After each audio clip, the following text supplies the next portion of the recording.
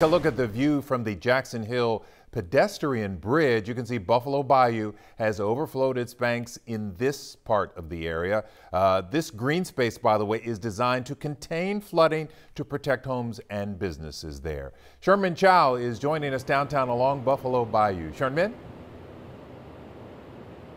As you know, Buffalo Bayou runs through downtown. We're actually just across the street here from U of H downtown, and this below me is why we are nicknamed, the Bayou City. Water levels obviously very high. Below us, regulars in downtown know there's really a very pretty sort of park, a bike path, walking trails, those lamps back there that come on at night, but you would never know any of that right now. Several streets all around town are blocked off to keep vehicles from getting swamped and folks from getting into trouble.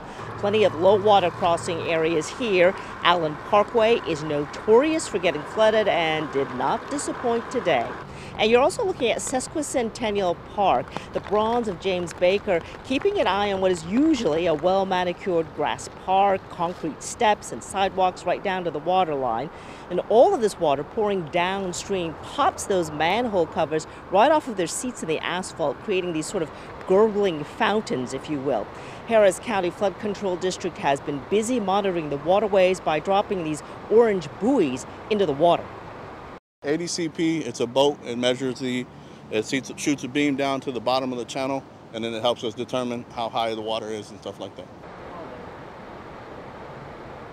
4 teams are monitoring Brays, Clear Creek, and Buffalo Bayous, figuring how much the volume of water, its speed, and all of that important information for the flood control district. Now, during Harvey, as you know, downtown was badly flooded. We have some buildings here behind me. Those took on a whole lot of water. The court system downtown still not functioning as normal, and that was from Harvey back in 2017. So you know very well not to take Mother Nature lightly. Not around here. Sherman, thank you.